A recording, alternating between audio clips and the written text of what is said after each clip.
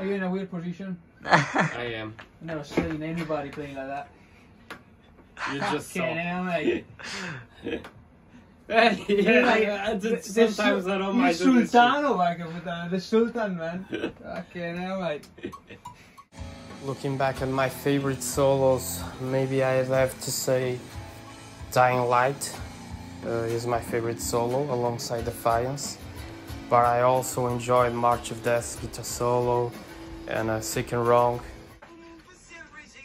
Raging time.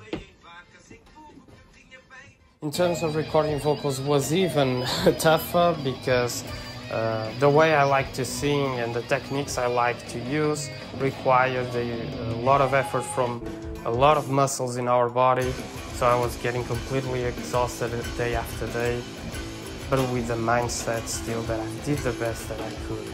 That's why I'm very proud and I'm happy to share this album with the world. It's the best thing I could ever done myself. I've put every bit of my soul, all my heart into this album, and I love it from beginning to the end.